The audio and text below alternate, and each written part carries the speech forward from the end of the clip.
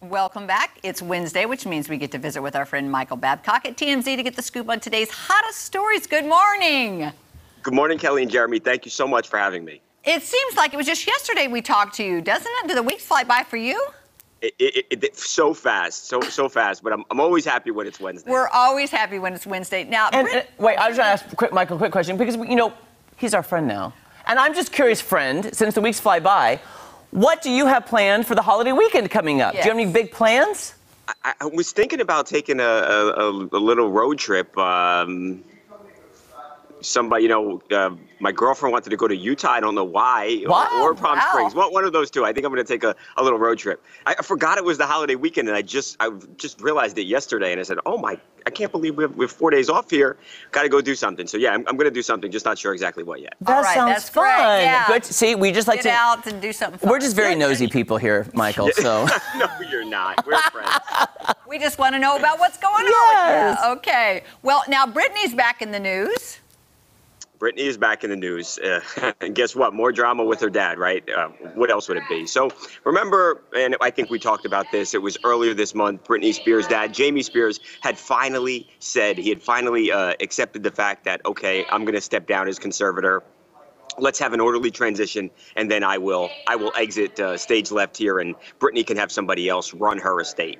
Well, now Britney Spears' attorney has filed new legal docs claiming that Britney's dad is trying to extort her on the way out, asking for $2 million. Now, he claims that some of that money would go towards his legal fees. He's accumulated a lot of legal fees over the months, but unclear where the rest of that money would go, if it would go directly into his pocket. And you got to remember, Britney Spears already has, and her attorney and her team, they already have concerns about where Jamie Spears has been allocating the money over the years. So they want to look into that once he's out as conservator. So the last thing they want to do here now is give him another, giant chunk of change in $2 million. So they are fighting that. They have said, we will not be extorted. And again, and this has kind of been the refrain from Britney's attorney, Jamie, if you love your daughter, step down now. It's what's best for her. So, this will roll on and we will see. But again, Jamie said that he was going to be stepping down, but now he's asking for this money. So it'll be very interesting to see, what the judge decides here and what ultimately happens with Jamie and Britney.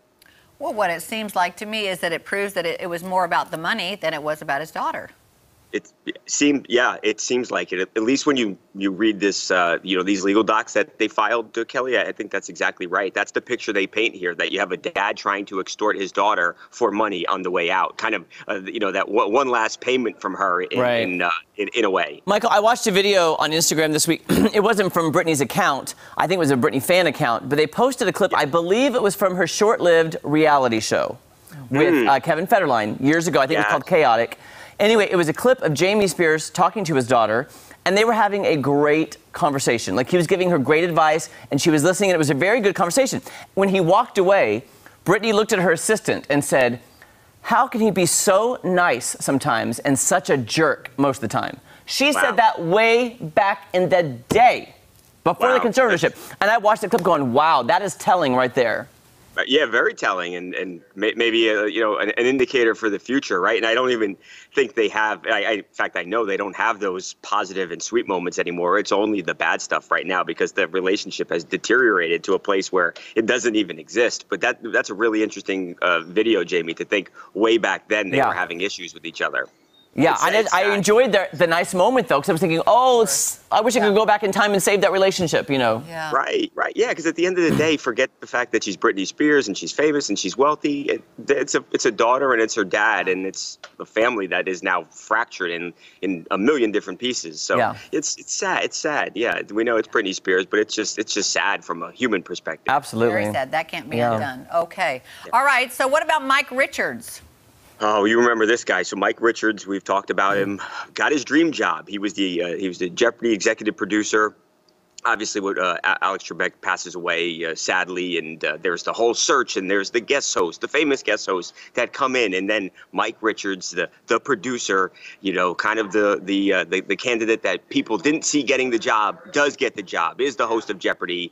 And then all the controversy comes out from his past. And first we find out about an incident that he had on The Price is Right a decade ago. And then we find out that he used to have a podcast. And on this podcast, he made disparaging comments comments about women and other people.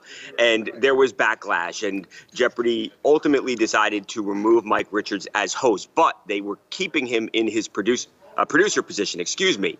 Well, the honchos, the executives, wrote an email yesterday to the staff of Jeopardy and essentially said, look, we tried to keep Mike Richards on, and we hope that this would all fade away and we can just resume, our lives and make this television show. But as you obviously see, that has not happened, and the controversy is still front and center, still being talked about inside the building and outside the building. And because of that, we have parted ways with Mike Richards. So went from having his dream job to literally not having a job at all in a couple weeks flat.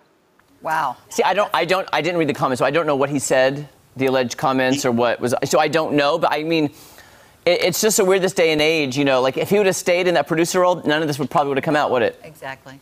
No, I don't think it ever would have come out, because he was known as the producer, and nobody paid much attention to him. It wasn't until he got the job and it seemed like people then really started digging into his past, or people who knew about him but hadn't said anything because he wasn't really famous, kept quiet, and then they didn't, and that was it. It was, like I said, it wasn't just the Price is Right controversy. Maybe he could have survived that, but once these podcast clips come out, and Jeremy, it's nothing crazy, but they are things that you could clearly say were offensive towards women. And I'll look that up after. I'd be interested in that too. I just want to know why Ken Jennings wasn't picked. Everybody loved Ken Jennings doing it. So Jeremy, Ken Jennings, and LeVar Burton. There was a lot of people. So many great hosts. Burton, Aaron Rodgers as well. A lot of people wanted Aaron Rodgers. But look, at the end of the day, they wanted the Sony executives wanted Mayim Bialik. Yeah. She's doing the specials now. She was just too busy, right? But now they're trying to make it work with her. They have said we can shoot during our normal hiatus times, or we can be creative with the shooting, because they do really want her. And if they end up getting her, then this is the first choice of theirs anyway. So they probably wind up in a better position than with Mike Richards. But that's assuming that they can make it work with Mayim. Yeah. Well, we've got probably about 30 seconds left, so I don't know if we have time for Amy Winehouse or not. But there's a movie. I'll be quick with it. So Amy Winehouse obviously tragically passed away years ago, and her dad Mitch runs her estate. Well, there's this production company that is intending to make an Amy Winehouse biopic. Her dad is basically saying, no, we own the rights to that. We control her image. That's my daughter, and you guys are not making anything, especially not without our permission. So a battle, setting to be had there. Oh, well, I agree with him. I mean, you want to protect your daughter, first of all, and she had a troubled life, so you don't really want to put that out there. Right, it's very personal to them. Oh, absolutely. Kelly. Absolutely. Well, Michael, thank you so much. Yes. I'll text you for next week. Have a great holiday weekend. I hope you all do something fun. I hope everyone's safe, and thank you for having me. All right, have a great weekend, Michael. Bye, guys. Good to see you. Tell Jenny hi for us. Yes, tell Jenny hello. Bye, guys. Okay, bye. All right, you can catch TMZ weekdays at 5 p.m.